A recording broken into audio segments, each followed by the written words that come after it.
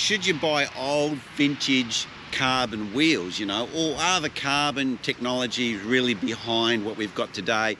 Do the brakes not work anywhere near as well? And is the ride performance, you know, subpar to a modern rim? Well, if I just bought these new Reynolds wheels off a friend at work. Actually, well, I didn't buy them, I swapped them for a set of Campagnolo Euros. But so I've got these wheels, and I did a quick video on it just the other day, so if you haven't watched that, check it out. But let's roll an intro and let's really talk about, you know, is it really worth it buying rims that are almost vintage or really old carbon wheels? Are they any good?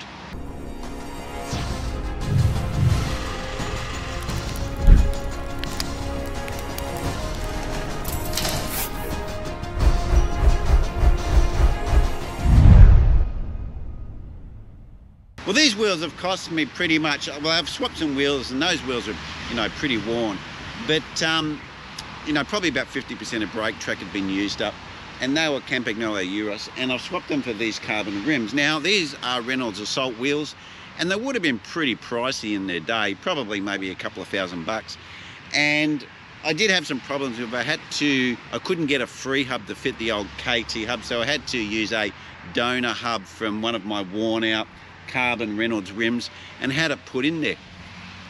So I've got them all working now, and they're all been rebuilt up, and I've had a good chance to sort of ride them around and do a few Ks on them, and it's really actually quite amazing how good these wheels perform. They really smooth, and even the braking is actually quite good. Admittedly, I am running some modern Reynolds Cairo carbon pads on there, the blue Cairos, the blue pads, if you're familiar with the Reynolds ones, and they work really well. They're actually really good in the wet as well. So I've got those on the bike, and the braking performance is pretty good. I mean, you could probably argue a modern rim may be slightly better, but it's like 90 to 95% there. So the braking is really good. And the way that they ride, you know, if you did a blind test, you wouldn't be able to tell these from, say, you know, a modern rim that was a couple of years old, rim brake rim, to these rims, which are almost vintage, they're almost 15 years old. So it is really quite impressive. And it actually goes to show that buying this old secondhand stuff is really worth it, and you can get some really high quality products for a really reasonable price. So that's really what I'm trying to say in this video. Say, hey, look, you know, if you can't afford to buy, you know, these new expensive bikes that are on the market, there's a lot of product out there that people dismiss as being not worthy or just rubbish because either the carbon's not any good, the old brake tracks never work that well. Well, if you put the modern carbon rims on them, they do actually perform pretty well. Now, I haven't taken it down, you know, some massive mountain and seeing if they overheat. Now, they could be inferior in those sorts of situations, but if you're just riding normally around, you don't do a lot of really long, steep descents, these secondhand wheels are really real bargain.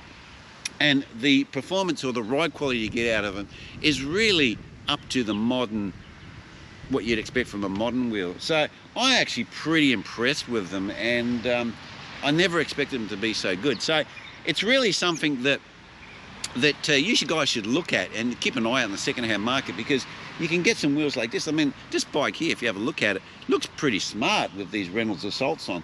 They look pretty good, and you know, they didn't really cost me very much at all.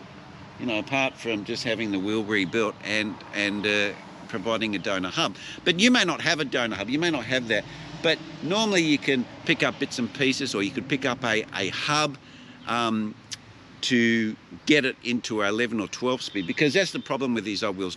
Generally they're old 10 speeds, and that could be a bit of an issue. With some of the brands like Zip and that, it's not so easy. You can't get replacement parts for them, but if you're a little bit careful what brand you buy, you can really pick up some real bargains. Well, anyway, guys, that's where I'm going to leave it. Just wanted to put that out there that, hey, look, these things are really great to ride, and you know, the stuff that we write off as being vintage and old and rubbish carbon, they're actually not as rubbish as really we all think.